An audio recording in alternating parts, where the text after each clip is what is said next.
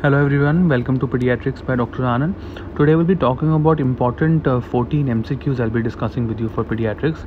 So let's start. They are very important, okay? One by one we're going to cover them, try to understand the MCQ. Let's start.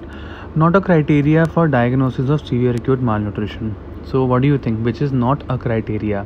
Options are mid upper arm circumference below 11.5 centimeter, weight for age below 3 standard deviation, presence of bipedal edema, or none of the above. So you know that SAM, like WHO defines SAM as weight for height less than minus 3 standard deviation, not weight for age. So that is the reason B is the best answer. And mid upper arm circumference less than 11.5, yes, that is true. And bipedal edema, that is also right. So this is the best answer. So I'm clicking on this option. Okay, very good. Now next important question. Which is not normal in newborn baby? So what do you think? Which is not normal in newborn baby? Heart rate less than 110 beats per minute. Like this is normal. Like normally 120 to 160 beats per minute is a normal heart rate of a newborn. Like still 110 we can take it. Peripheral cyanosis, yes, it is normal only. Like acrocyanosis, right? Acro means periphery, cyanosis means discoloration. So peripheral cyanosis is normal in newborn. White patches at heart palate, yeah, known as Epstein pulse, those also are normal in newborn. Urine frequency 2 to 3 times a day, that is less likely.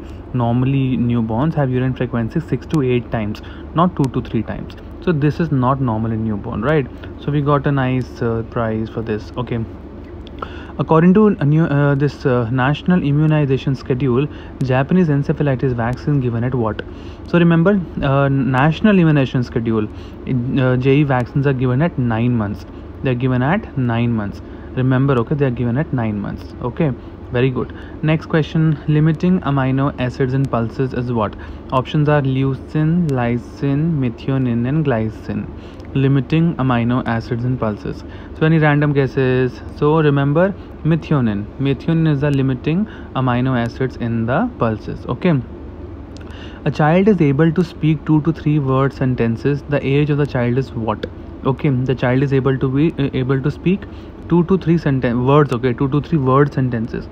So say remember 1 year old. Options are 1 year, 3 years, 15 months and 24 months. Remember 1 year old can say 1 to 2 words. Okay, whereas 2 year old can say 2 to 3 word sentences. Okay, so 24 months is the best answer. Remember 1 year old will be speaking 1 to 2 words. Okay, whereas 2 year old will speak 2 to 3 word sentences. So 24 months is the best answer. Okay, very good. Okay, next question. The question is Apgar score of a newborn. Okay, Apgar score of a newborn appearing blue. Now we'll start off with appearing blue. Appearing blue means 0 score. Appearing blue is 0 score. 1 score is only peripheries are blue, and number 2 score is the baby is pink. So appearing blue, I give 0 score. Heart rate 70 beats per minute. Again I'm giving a 1 score for this, because heart rate nil is 0 score. Heart rate less than 100 is 1 score. Heart rate more than 100 is 2 score. So heart rate 70, I'll give 1 score. Floppy child, floppy is again is 0 score. Okay, floppy is 0 score. Okay, feeble cry is again score 1, and grimacing or nasal suction again score 1. Okay, so 1 plus 1 plus 1, yeah, I think the answer is 3. Let's see. Yeah, the answer is 3. Okay, very good. Okay, let's see what is the next question. So next question we have here is, yeah, rollover milestone. Rollover milestone develops at what? So remember, OPGAI says rollover comes in 4 to 6 months. The OPGAI 9th edition, the line is rollover comes between 4 to 6 months, like that. Okay, and in the OPGAI table only it is given rollover as 5 months. Okay, so usually I think the best answer would be 6 months. 4 to 6 months the rollover develops basically. So the options given, 5 months is the best option according to the options given. So 5 months is the best answer. Okay.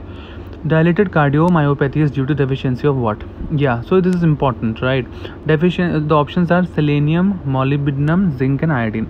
So remember, deficiency of zinc will cause acrodermatitis enteropathica. Deficiency of selenium will cause Keshan disease. And in Keshan disease, most common congenital heart diseases is dilated cardiomyopathy happens in Keshan disease. So it's an indirect question. So the dilated cardiomyopathy is due to deficiency of selenium. Indirectly they are telling. Okay. Which of the following vitamins can be given to a COVID-19 positive pediatric patients? See, now all these IEP guidelines and Google and lot of books latest, they are saying multiple things. They are saying fish liver oil, vitamin A is very good, vitamin D also is very beneficial for pediatric patient, and vitamin C also plays a very important role. So according to this scenario, the all of the above is the best option, because all three things have proven to be effective for the pediatric patients. Okay, meconium contains all except. What is meconium? First stool of the baby. What is the color? Blackish green. Okay, blackish green. Transition stool is green, healthy baby stool is golden yellow, and meconium is blackish green. What are the contents? It contains lanugo. What is lanugo?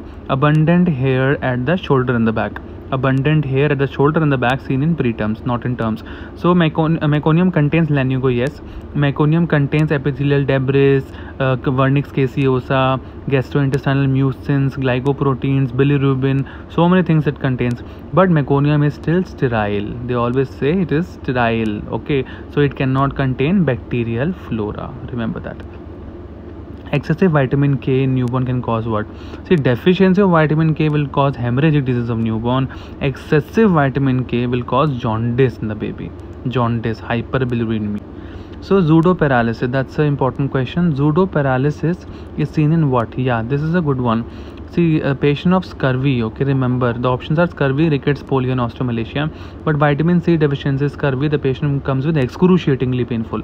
The patient comes as a pseudoparalysis, but the patient is not having paralysis. You give a ibuprofen, you give a vitamin C, patient starts running and walking normally. So the pseudoparalysis comes patient as a case of scurvy. Remember that.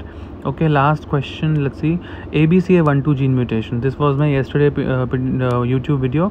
So which disease you see this ABCA12 gene mutation? Options are Menkes disease, Wilson disease, osteogenesis imperfecta, and Harlequin baby. Menkes disease, the gene will be ATP7A gene mutation. Wilson disease will be ATP7B gene mutation, and Harlequin baby will have a ABCA12 gene mutation. Remember that. So what's my score? My full score is full only. Okay, great. This was a 7 minutes 8 seconds video. Thank you so much for watching. If you are a part of our group of pediatrics of our WhatsApp, Instagram and Telegram group, then very good. If you are not a part of these groups, you can join us free of cost. You can WhatsApp us on 9999897081 and we will add you in the state-wise group. Thank you.